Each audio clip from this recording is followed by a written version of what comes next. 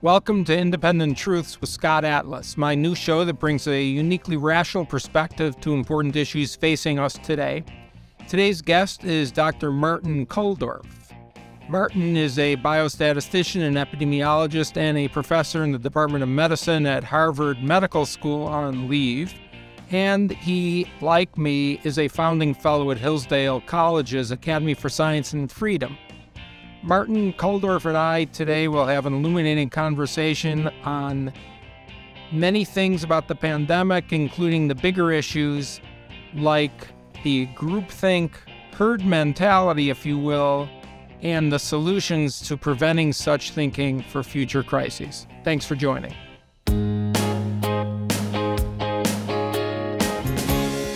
Today we're here with Dr. Martin Kulldorff, one of my new friends that I made during the pandemic. Martin is well known to most people, I think, in the era of the pandemic. He is a biostatistician, an epidemiologist, and a professor in the Department of Medicine at Harvard University Medical School on leave.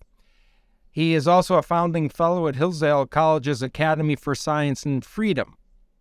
Dr. Kulldorff, his research centers on developing and applying new statistical methods for disease surveillance and post-market drug and vaccine safety surveillance, obviously critical topics these days, as well as research on the early detection and monitoring of infectious disease outbreaks.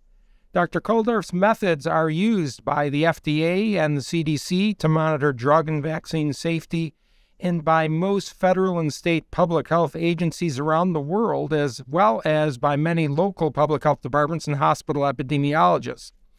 Perhaps most of our listeners know Martin as a co-author of the Great Barrington Declaration in October of 2020, where he, Dr. Jay Bhattacharya, and Dr. Sunetra Gupta advocated for a pandemic management strategy of focused protection instead of widespread lockdowns.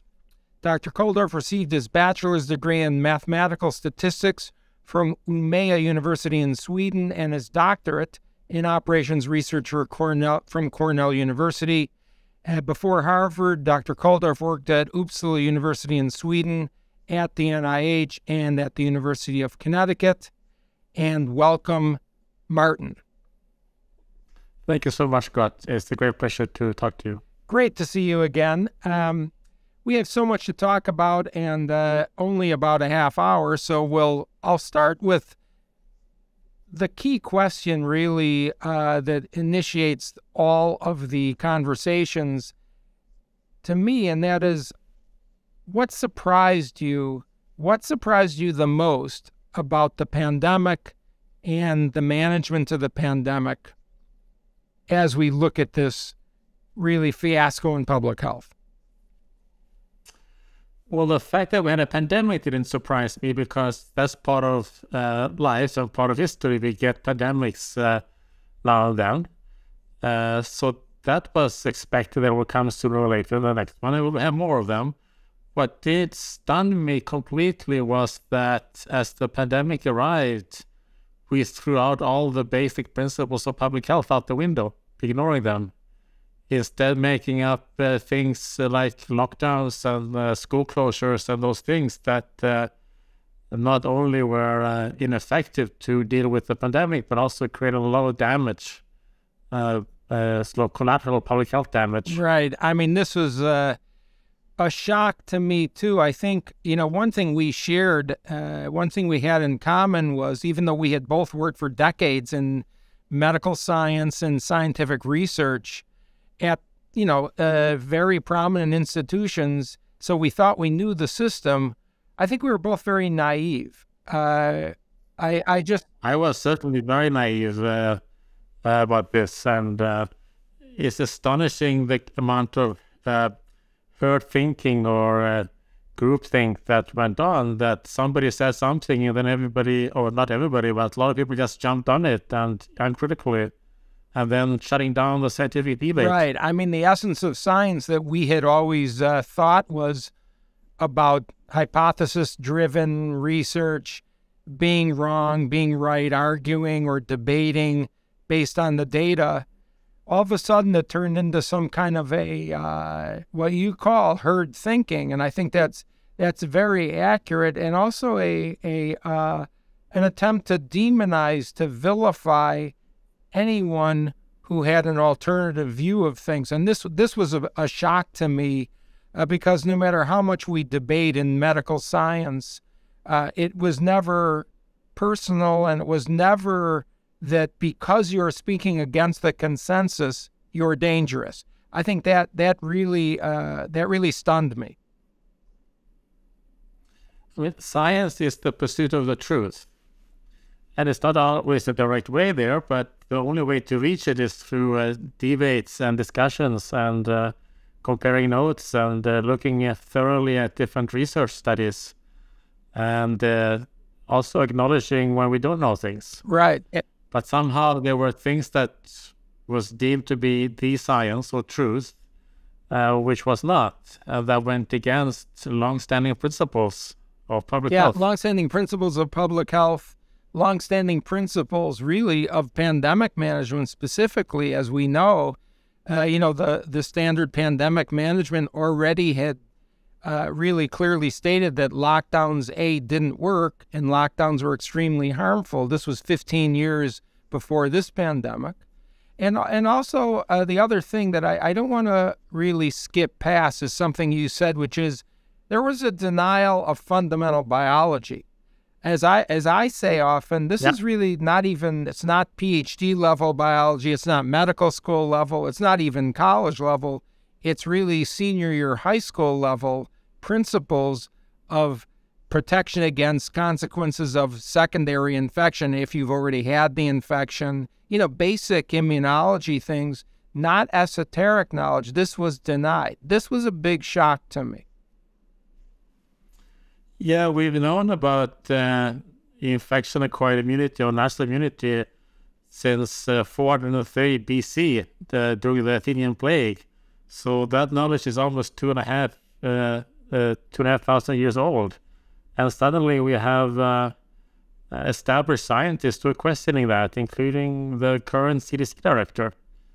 So that's quite surprising. And it's really interesting because the evidence of knowledge of the Earth being round rather than flat is about equally, we also know that for about 2,500 years. So those two pieces of knowledge are about equal, we've known for about the same time. Yeah, and And to have university presidents who require vaccine mandates for people who had COVID, that is de facto denial of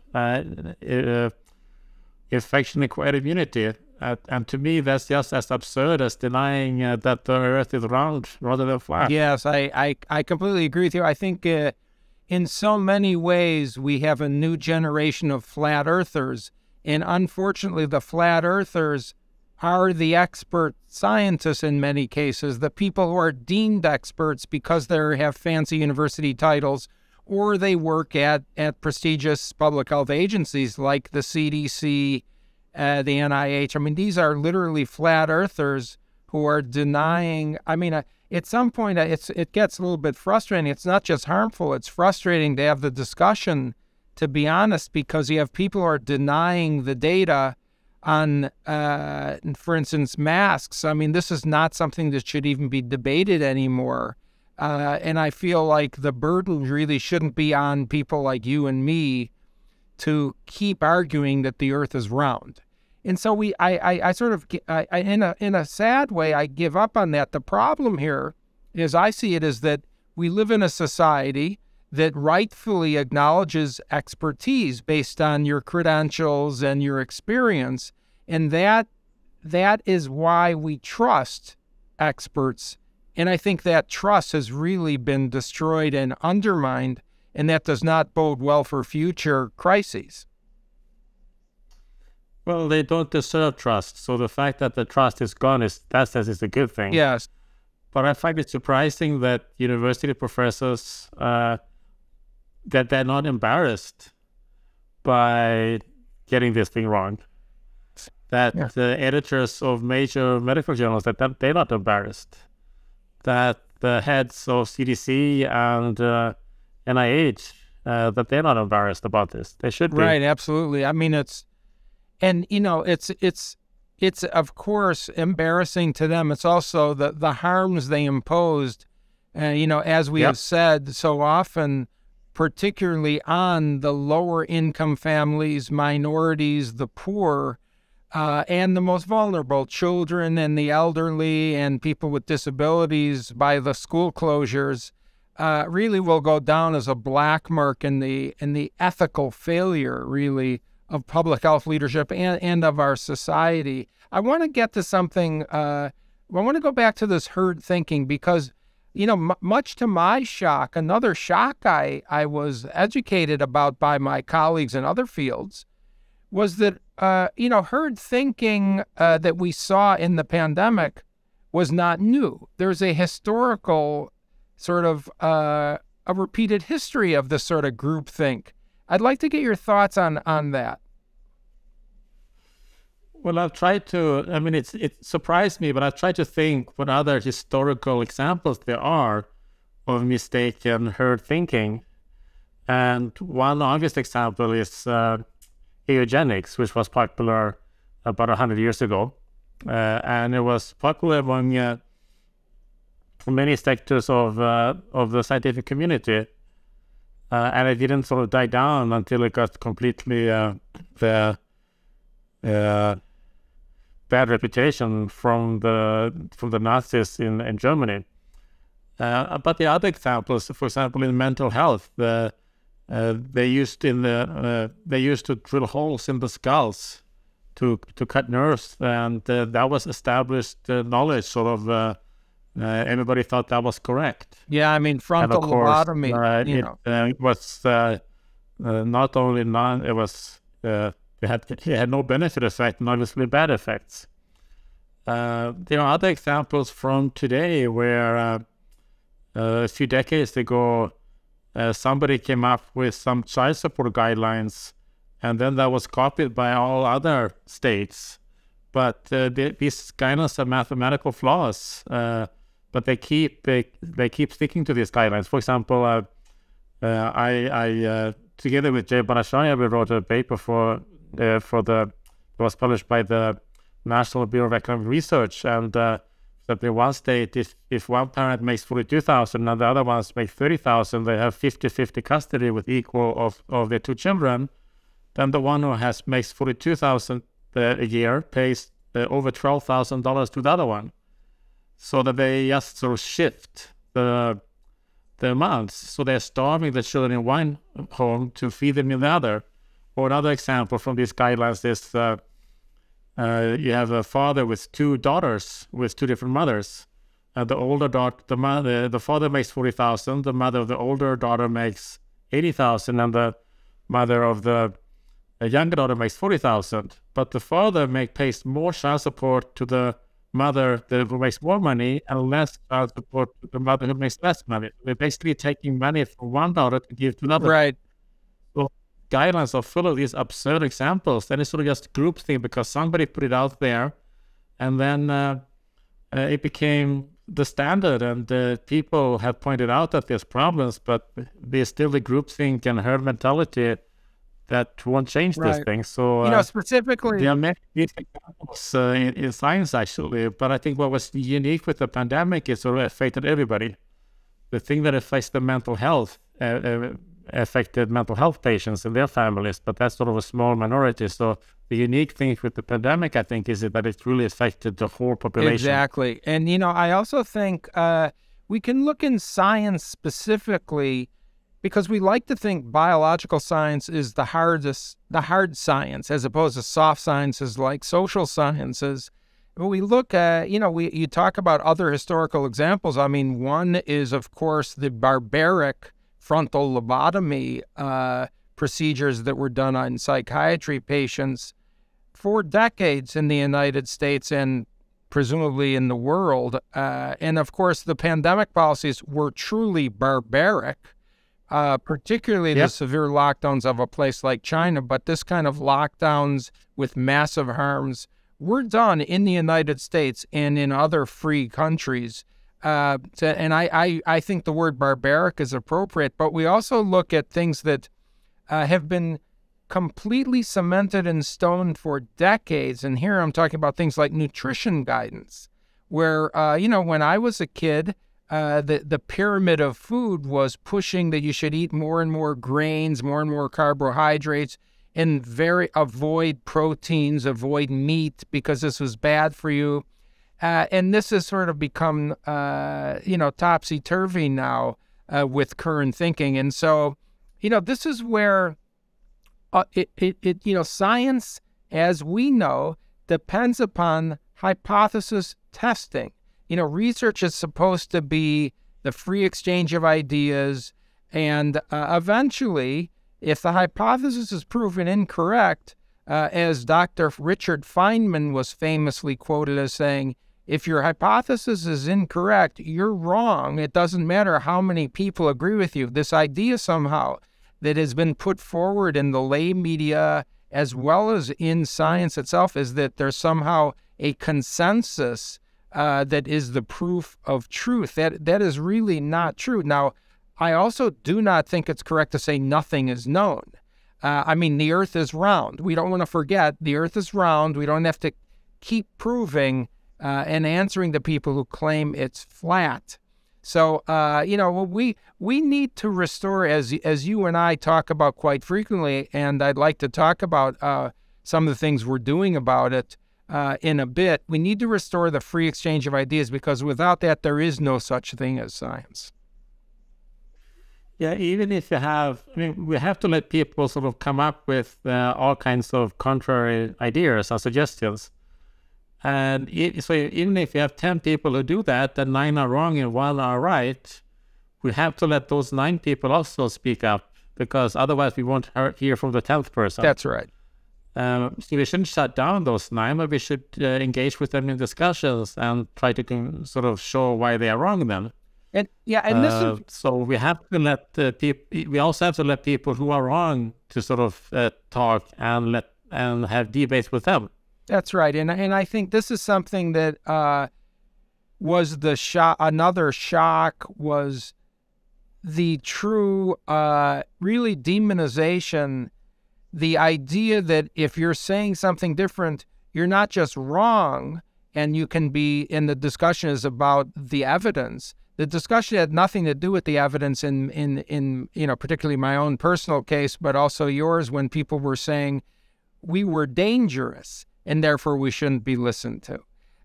This is really the idea of ad hominem attack was brought to the extreme, and it's very sad, because in the end, this really wasn't that complicated. I don't think this was very complicated. I actually don't think you needed to be a trained scientist to understand that this was really just somebody with critical thinking would understand. Some of these policies were truly absurd, like, for instance, the arbitrary policies of social distancing being 6 feet, the 6-foot rule. This is something that was truly arbitrary, so much so to the point where the American public still does not understand that many countries, and even the WHO, recommended 3 feet. Yet somehow this was 6 foot was the magic number in the United States. Other countries use 1.5 meters. Switzerland used 1.5 meters, for instance.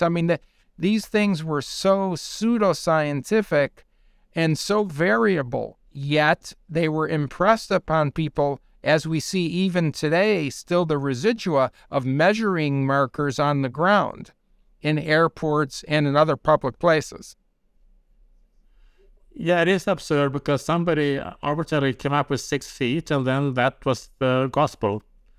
And then that led to other rules. For example, in schools, the rule was in many states that each child had to have 44 square feet of space. So that's the most. So if you had like a classroom with 880 square feet, you could fit at most 20 students there.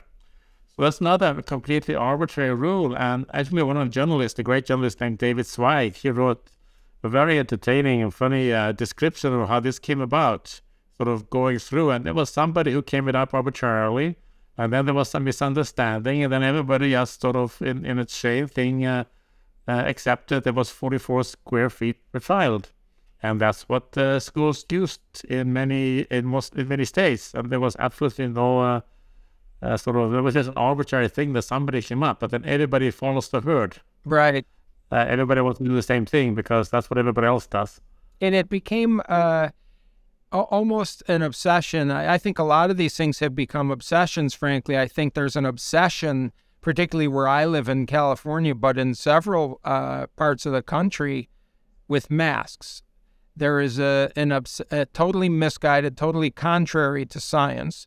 There is an obsession in some places, including at the highest levels of our federal government and agencies, with testing for an illness whose the latest data, the Johnny Anides group on the epidemiology in January of 2023 came out with and showed that for people who are not in the high-risk age group, the infection fatality rate is less than influenza, and we're not really obsessive about influenza. I hope that doesn't mean we should become obsessive about influenza. I think we need to get really back to sort of reality-based, but I think it's going to be a long haul, and I would like to sort of talk about some of the solutions. I think you have some great ideas on how to fix science, because science is broken. Public health is broken, and the breaking of it has caused a tremendous damage to the trust that we need in these institutions and in expertise in general. And I want to start that discussion by asking, if you will, to recount to the public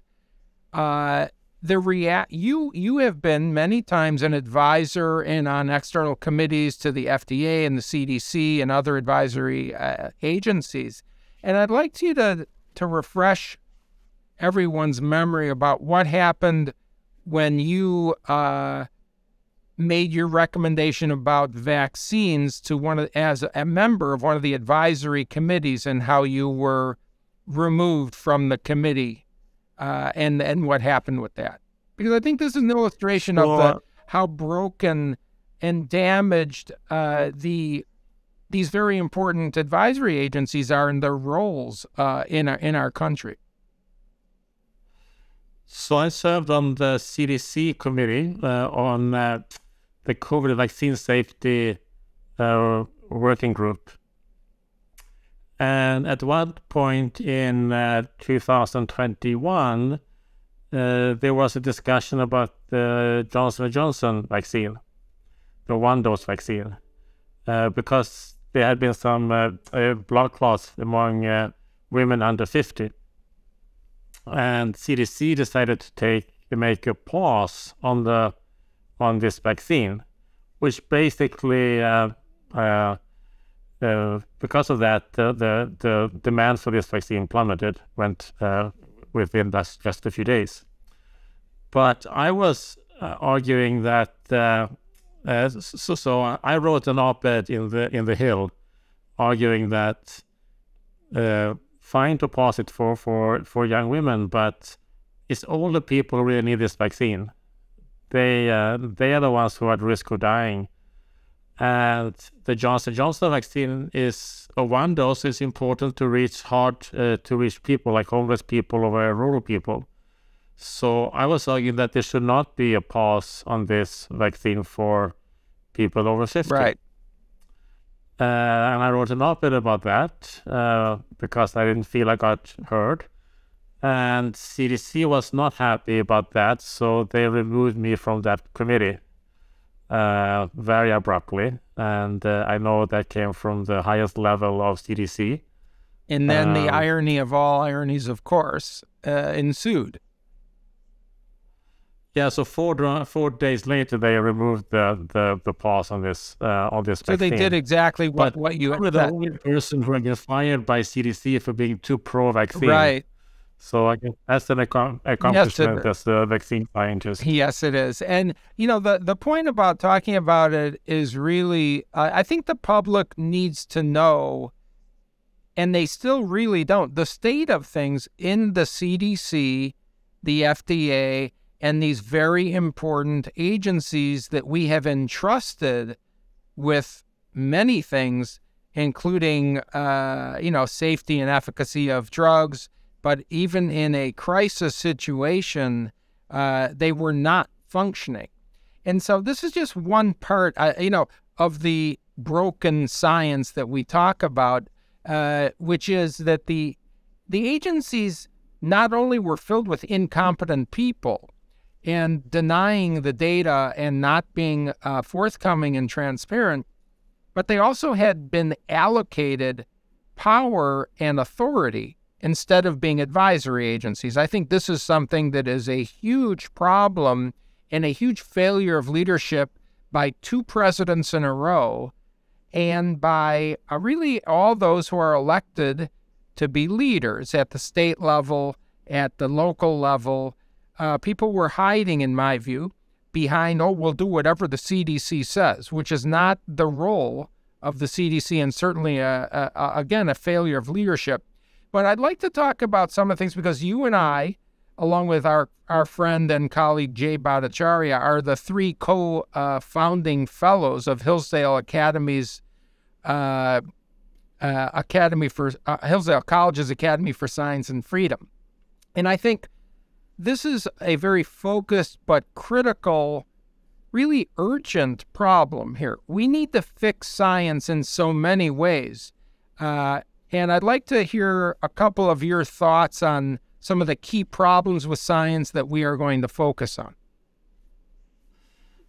Yeah, so I think that while the pandemic sort of exposed these problems in public health and medicine, I think it's a more wide problem in science. It's more in some fields, less in others.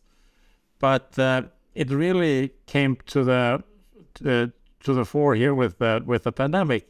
I guess one example is that some of the most important studies during this pandemic about vaccines, for example, how long vaccine efficacy lasts, or natural immunity versus vaccine immunity, or masks, or are children spread the disease or not, came from countries in the periphery of science instead of the powerhouses of the US and the UK. So it came from places like Iceland, Denmark, Sweden, Qatar, Israel. So small countries with small wealthy countries with good scientists, good infrastructure, but who is not part of the same funding structure. So they're a little bit on the periphery. So many of the best studies came from those countries. So I think one problem we have is the enormous centralization of science, that it has to be more decentralized. So if you look at Anthony Fauci, so he had very strong opinions about the public health of this pandemic, even though he's the lab scientist who doesn't know much about public health. But since he sits on the top of the biggest pile of infectious disease research money in the world, it's hard to go against him.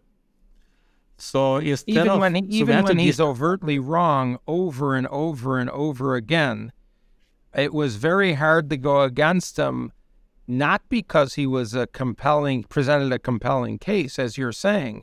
It's because of other reasons that are sort of understandable. And this is what I want you to articulate. I didn't want to interrupt, but I think that the American public doesn't understand how science actually funding works and how science operates at all.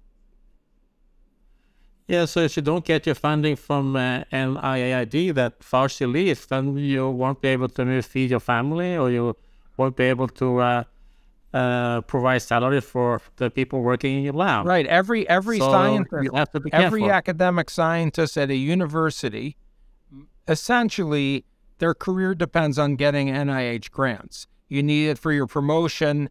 You need it to do your research. You need it to get your publications done. And this is a very, very centralized, and of course, their process, then all centralized processes are prone to malfeasance, whether it's overt corruption or error or simply a control of power. Yeah, so instead of one big NIH, maybe we should have several small ones. And then if we have, for example, 6 of them, Well, if one is led by Anthony Fauci, that's okay because the other five are functioning.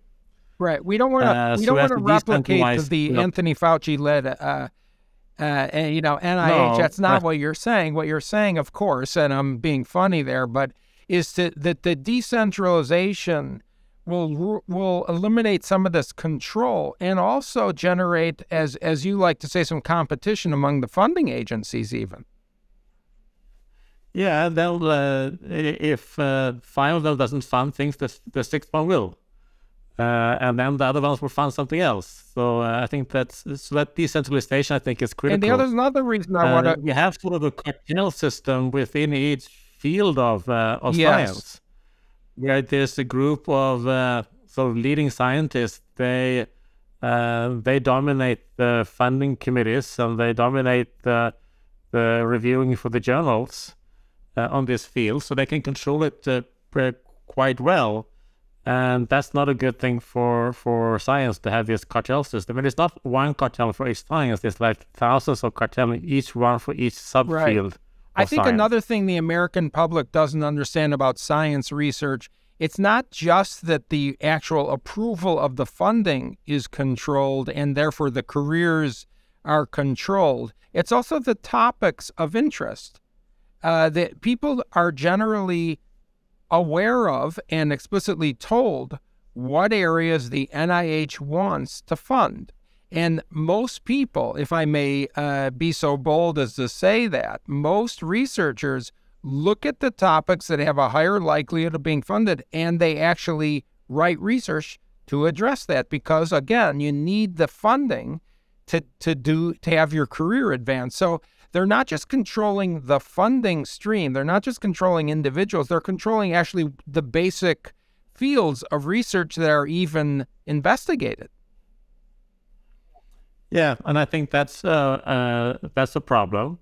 I think that, and I think a better solution is actually, instead of scientists writing grants for what they want to do or plan to do, a better solution would be to say, well, those scientists who have done good research in the last few years, reward them for that and give them more money based on past research instead of future promises. As long as we can avoid the old boys network. It's much more political. Yeah, future promises is much more political. What you've done in the past is easier to judge more in a more unbiased manner.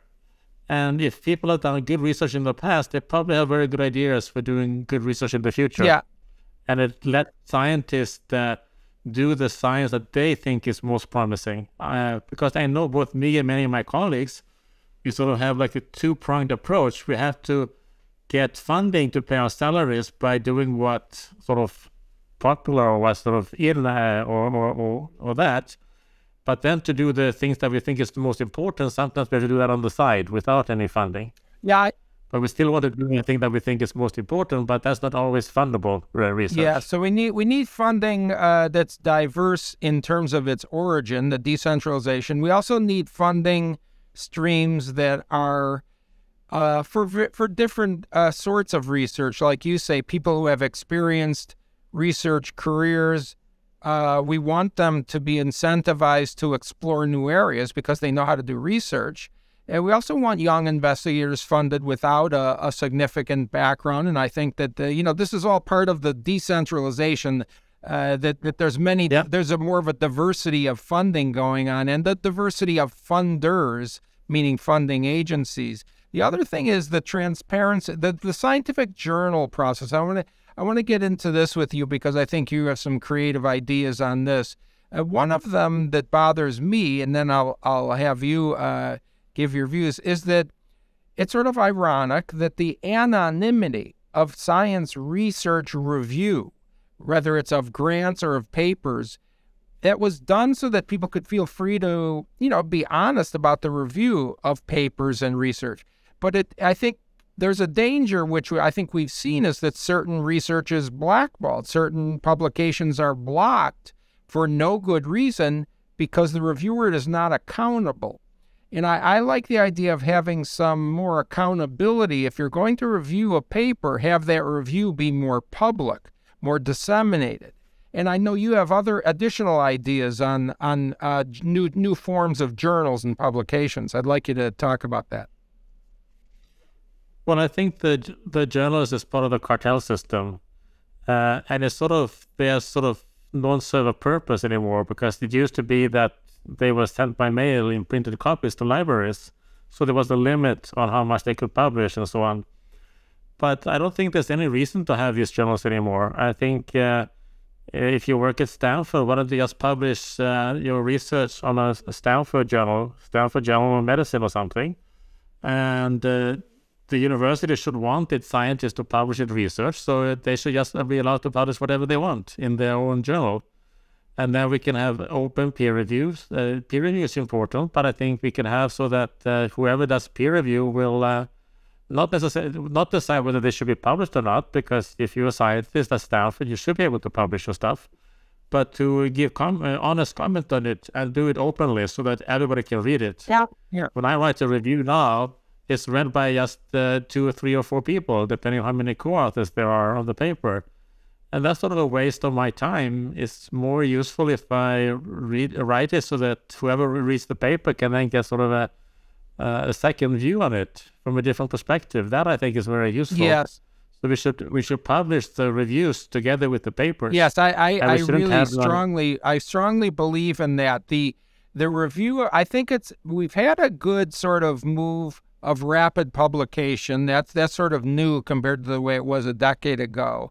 But I think that the publication review process should be public. It's because actually, honestly, the discussion of the paper is far more insightful often than the paper itself. I mean, I don't think non-science people understand, but we have things in medical centers and in academic institutions that you and I have worked at that are journal clubs. So someone brings a paper in, but the discussion, the dissection of the methodology of the study design itself is so critical to the validity of the conclusion. The analysis of the result is often an interchange rather than just the person who wrote it and, like you say, the 2 or 3 reviewers of the paper. So I think moving toward, again, it's sort of decentralization, if you will, but a review process that is held in public, a discussion that is more transparent.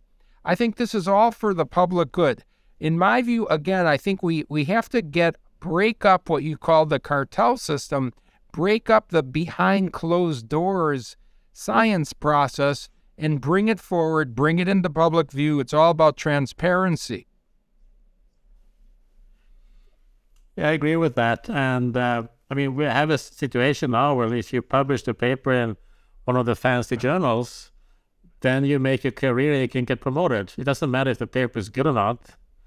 It's just getting it into those, and that's part of being part of the sort of inner circle of the cartel. So I don't think these journals serve any purpose anymore. So we're about to I think if you write a paper, it's more challenging to write it so that whoever reviews it openly will find it to be solid stuff instead of finding errors in it. Right. So just to give a heads up to the people listening and watching is that we will be releasing a couple of new format publications from the Hillsdale College Academy for Science and Freedom that you, Jay, and I are all working with. And one of them will be your journal that is still a work in progress at this point with you as editor-in-chief. So I think that's going to be some exciting new ground. And that's the point. We may not have the answers. We certainly don't have all of the answers, and we're not pretending to, but we know that there's serious problems with science, with the process.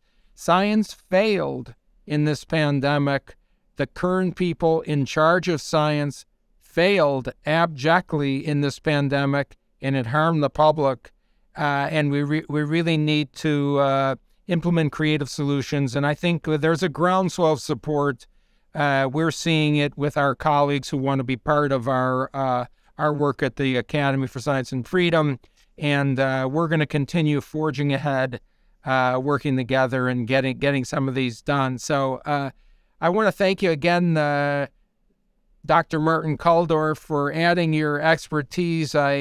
We could talk for hours about these things, and I'd like to have you back again, and we can go into some detail as things proceed.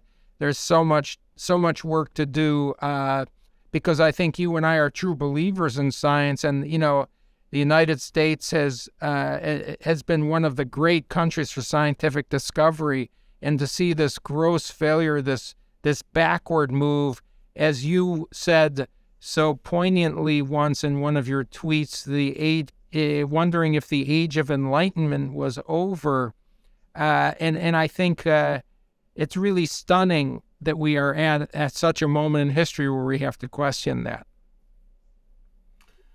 Yeah, I hope it's not over, but I'm not 100% sure. I'm concerned. I'm concerned myself. All right, Martin. Always a great pleasure talking to you, Scott. It's always great fun to have you. And again, thank you very much for doing this. It's a great pleasure, as always. Thank you for listening to Independent Truth with Scott Atlas. If you want to find out more about today's guest, Dr. Martin Kulldorff, check out his website at Hillsdale College's Academy for Science and Freedom, as well as his very important Twitter page. And don't forget to subscribe to the show on YouTube, Spotify, Apple, Google, and anywhere else you're listening to podcasts right now. And I'll see you next time.